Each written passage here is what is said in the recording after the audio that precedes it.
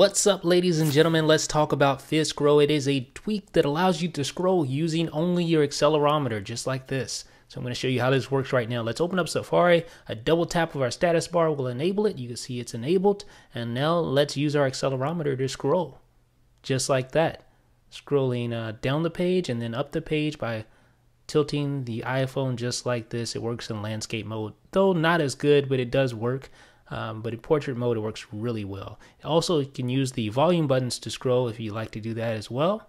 But obviously, that's more of a secondary function. The accelerometer scrolling is what really makes this tweak cool. So let's check out some of our settings here. As you'll see, quite a few settings. You have scroll mode, and that enables you to enable the accelerometer. The volume buttons are both. You have the volume, scroll size, how much it scrolls with the press of the volume keys, the accelerometer, scroll acceleration, and then scroll selection, which is more handy for the iPad actually, because you have multiple scrolling panes on the iPad. You can actually choose which pane you want to use to scroll. But I'll go ahead and enable that now just to show you how this works. As you can see, it's not enabled. It doesn't enable until I use the activator action. There it goes. Now it's asking me to select a scroll where I want to actually scroll. See, the scroll doesn't work yet until I select it. And there we go. I selected the scrolling window. And like I said, this works mainly for the iPad. It's mainly geared toward the iPad because there's usually only one scrolling window with the iPhone. So there you go. There's how it works again. And again, you can use the volume buttons to scroll down or up as well. Now, one thing I like about PhyScroll is that it's smart. It'll automatically disable itself once you start scrolling normally, just like this. So if I want to use my finger to scroll, it'll disable itself, just like I showed you.